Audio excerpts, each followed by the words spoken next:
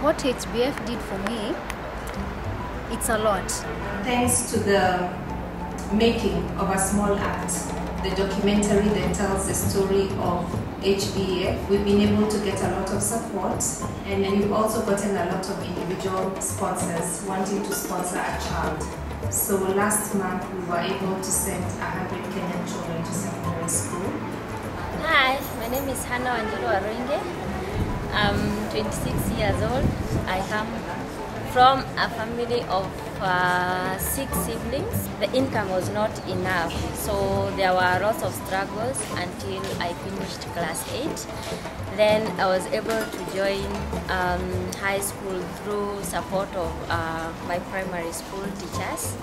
And after that, in my 4th year, I was supported by HBEF. My name is Dancing Jerry Kamunyo. I'm 24 years old. I didn't have hope for going to the high school that I went to. I didn't know how I would come to finish my education, but through them they paid my fees. They were there to encourage me to work hard, and I made it. I'm Stephen Madu Wanjiro. I'm 23 years old. I couldn't proceed to secondary school. So I did hawking in our village, in Tahato village. I was hawking kitchenware. Yeah, after that, that's when the government introduced the free education to primary schools. I decided I'll go back, and that's when I heard about HBEF through my primary teachers.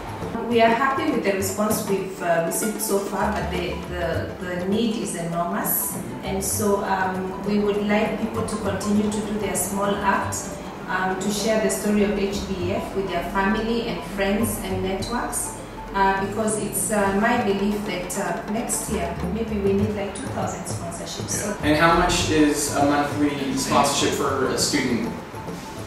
Monthly sponsorship is $45. That takes care of their tuition, their boarding facilities, their back to school shopping, their uniforms, their books, and even very important, every holiday we spend about 1 week just inspiring them, because they come from very challenging backgrounds, and we usually tell them the sky is the lower limits. I have different opportunities, and my eyes are open to so many opportunities out there.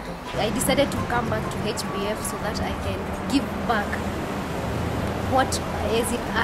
as a way of appreciating what they did for me. So now I'm working with them as a volunteer, and at the same time I'm in university. For now, after my high school, I can see some lights ahead of me. A thing which I could not have seen back then. And in the course of this year, I've been joining university to pursue a degree in public administration. To all those who sponsored me through my secondary education, I'm very grateful to them, and may God bless them. I am very grateful for what they did to me. They gave me hope when it was fading away. They came into my life when I was at the verge of breaking down and having no future hopes. But they came into my life and they gave me hope.